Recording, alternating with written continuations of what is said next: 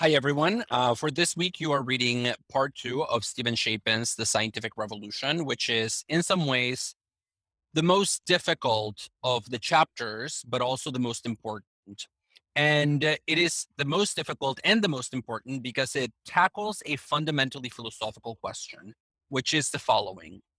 If you put yourself in the shoes of a 17th century scientist, you know, who is trying to do science, how do you know what it really means to do science? How do you know when you're doing it right and when you're not doing it right, when the very concept of modern science does not yet exist?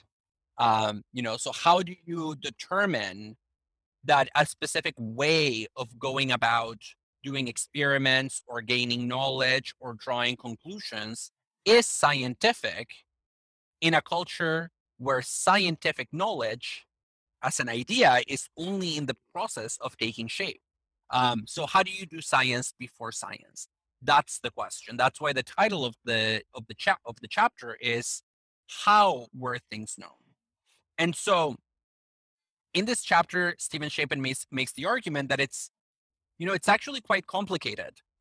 It's not as if the traditional story that we tell about the birth of modern science is correct. It's not as if a bunch of, rebel spirits who did not believe in the church, who only believed in the power of reason, just said, we need to be scientific now instead of theologians or instead of being religious or metaphysical. We need to be scientific.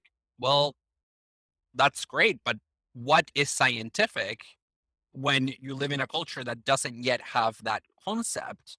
And so, needless to say, at the moment where this scientific is born, the line between the scientific and the non-scientific does not yet exist. So it's very difficult to adjudicate. And so that's why it's a philosophical question. It's a bit of a chicken and egg problem. How do you have the chicken without the egg? How do you have the egg without the chicken? In this case, the scientific chicken. Now, here, he does something interesting on my view. So he first starts looking at, and in a way, he's debunking this narrative of like the maverick scientist going against the church in defense of reason. He says it's unclear that they really were breaking from tradition in that radical way. And so he begins by talking about scientific rhetoric. Again, not something that you typically tend to think about in a science class, the rhetoric that the scientists themselves are using. And he says, if you look at a lot of the figures associated with the scientific revolution, people such as Copernicus, people such as Galileo, people such as Kepler, Newton, and so on, they all really emphasize the novelty, the newness of their approach. So they all make a big deal about being revolutionaries. And so in their writings, they'll report their observations and they'll report their theories, but they will always make it a point to emphasize how radically original they are. And according to Shapin, this is actually much more of a rhetorical move than a description of reality. And he gives a couple of examples to show how all these modern scientists were not really as modern as we think they were, or even as much as they thought they were. So they truly thought they were radical, but in practice, they were much less radical than they believed. So let me give you two examples that will come out in the reading and that get developed in detail. And so you'll have to jump into the details in the book. One is Copernicus. So everybody knows the story. Copernicus made a major leap over the ancients and over Aristotelian cosmology, the cosmology of Aristotle, which was dominant for a long time, by saying, look, Aristotle, the Earth is not the center of the universe. You're mistaken about that. The sun is. And in fact, the Earth is just the planet that orbits the sun. If you look at Copernicus's writings, again, he presents himself as this almost like lone voice in the wilderness. Like nobody understands, nobody recognizes how novel my entire way of thinking is. And Steven Shapin says, yeah, maybe there were parts of it that rejected the previous model, but there were some ways in which Copernicus, even for all his radical novelty, for all his originality, remains largely an Aristotelian thinker. And so there isn't this clean break. And he gives the example of Copernicus's description of the orbits of the planets. Now, for the Greeks, circles were the perfect shape, because like a circle is the same distance from in every direction from the center, and a circle can like spin on itself without it seeming like it's moving. And so it's perfection itself. And so when the Greeks thought about the universe, they had this circular interpretation of everything. The planets are circular, the orbits are perfect circles, everything is a perfect circle in the celestial sphere because it's perfect. And then Copernicus comes around and says, I'm so un-Aristotelian, I reject Aristotle.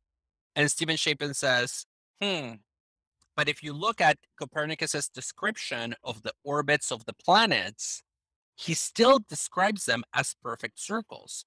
So in reality, all that Copernicus has done is he takes the Aristotelian universe with the Earth at the center, and he just swaps the Earth in place. I'm sorry, he swaps the sun in the place of the Earth and gives us a sun-centric universe, a heliocentric universe, but he leaves the rest of it relatively intact.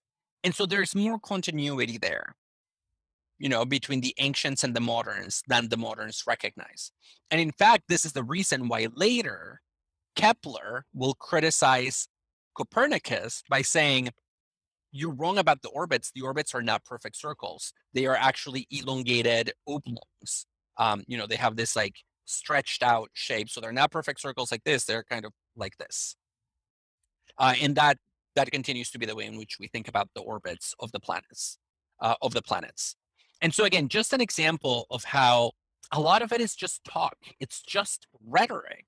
And so this is where Steven Shapin, again, an externalist, when it comes to the history of science, says you can't just look at the theory, you have to look at the linguistic framing in which it's being presented, or with which it's being presented. Now, another example, it's very common for people who write about the scientific revolution of the 17th century to tell a story according to which the main difference between the medievals from like before the 14th century, so like from like the 4th century all the way to like the 14th or the 13th. So the Dark Ages, the period known as the Dark Ages or the medieval period. The story is typically told that the problem with the medieval epoch is that it was so religious, it was so Christian, that everybody just thought that reading the Bible was the way to create knowledge. And so knowledge acquisition is equated in the Middle Ages, according to the moderns writing about this period from before. And so knowledge acquisition in this period is presented as simply obeying authority, like faith in revealed truth, faith in the Bible, for example, or faith in the priest, or simply reading the text that contains the truth. So it's all about following authority. And you see this even at the very end of the medieval period during an era known as scholasticism, which is when the first universities in Europe start taking place, that whenever people had debates, they would simply cite the authority either of the Bible or of other philosophers from the past, including Aristotle. And if Aristotle said it, then it was taken to be true. Or if the Bible said it, it was taken to be true. So this is the normal narrative, that the medievals cared only about authority, but the moderns, they cared about coming up with real reasons that they themselves generated through their own labor, typically through research, through thinking critically about the world, and so on. And Steven Shapin says, yes, I understand that, but there's a way in which even during the scientific revolution, it's not yet clear where that distinction is between listening to authority just for the sake of listening to authority and truly embracing something because it's rational. Like the lines have not yet been drawn. And he gives two really interesting examples, and they both have a visual component. So I just want to draw our attention to them. So last week we talked about the sunspots a little bit, and so now that we are in part 2, let me move down. So here you have the pre-modern conception of the universe when he's talking about Copernicus. But now let me move to part 2, which should be coming. Sorry, it's much farther down than I thought. What was known, so we're still in the what. Here we go. So how was it known? Part 2.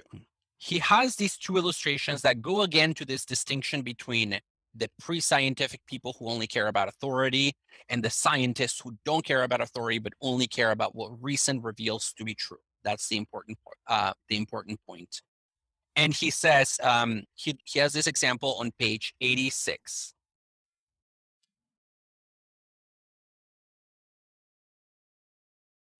Here we go. This depiction, as you can see, this freak rooster or chicken with a quadruped tail and a chicken's crest. Pay attention to what it says at the bottom down here. It was observed by the Italian naturalist Vise Aldrovandi in the late 1500s.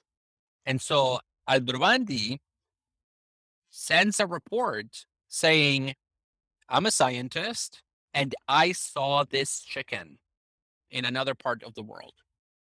Like, I saw it. Now, how would a 17th century scientist respond to that claim? Well, kind of tricky, because if you've never been to other parts of the world outside of Europe, because of course transcontinental travel was not a thing yet, you almost have no choice but to accept the claim, especially because it comes from a scientist. So a man with this, credibility of being recognized as a scientist. And so why wouldn't you accept his testimony? And so Steven Shapin says 17th century scientific discourse is filled with references to facts like this. Now, to us, it seems kind of bizarre. But again, the point is philosophical and it is foundational. It really is. How do you know what is scientific and not scientific when science is only being born in that moment, right? You can't appeal to science because you're trying to create it. And so, again, in this case, it's a rooster and egg problem, not a chicken and egg problem. But again, the issue here is that the moderns would accept this as a fact to a large extent by listening to the authority of people who had the social capital that comes from being a scientist. And so how is that different from the medievals accepting the testimony that is in the Bible, right? So in both cases, something is being accepted as true on the basis of an appeal to authority. So again, more continuity than we realize and a lot more rhetorical framing to create the illusion of a break when in fact it's a little bit more continuous. It's not a clean cut. He has another example 2 pages later, just to let you know sort of what to expect. And of course, this is an extremely racist depiction of indigenous people, but the point here is that it passed a scientific fact. So a late 16th century representation of acephalous American Indians, the belief that distant parts of the world were inhabited by strange people who have no heads and whose eyes be in their shoulders, was current in antiquity. And it was given a new life by European travelers in the 14th century. the travel tales of Sir John Mandeville in the 1300s and so on. And this comes from 1599, so from 1600, the beginning of the 17th century. Now, a lot of these debates, again, about what is a fact, were being had at the London Royal Society, which was an elite group of scientists in London that were doing some of the more cutting edge research. And when you look at the proceedings or at the transcripts of those debates that were being had from the leading scientists in Europe at the time, you realize that nobody can even agree on what counts as a fact. And so facts are not given to already packaged as facts. There is a way in which everybody has to agree on what constitutes facts. What are the rules in place for something to be not just an opinion, not just testimony, not just myth or an urban legend, but a scientific fact? And so the point being here that there has to be negotiating back and forth, and there's a lot of disagreement. And so when he talks about, this is the last example before I finish, when he talks about the air pump, which is a technique for it's an actual instrument for making experiments with air pressure and with gases and so on, that became very famous in the 1700s. When people at the London Royal Society were looking at experiments with the air pump, and this is what he's trying to do with that example, they just cannot agree on even what they're looking at. And the reason, once again, is because what counts as science, what counts as knowledge, that for all of us is intuitive and it's obvious and it's indisputable, it did not yet exist. And so he's drawing our attention to the way in which all these non-scientific forces, of course, shape this thing that is only trying to get off the ground, which is science. Let me stop share. Okay, I will see you next week when we jump to the last section of the scientific revolution.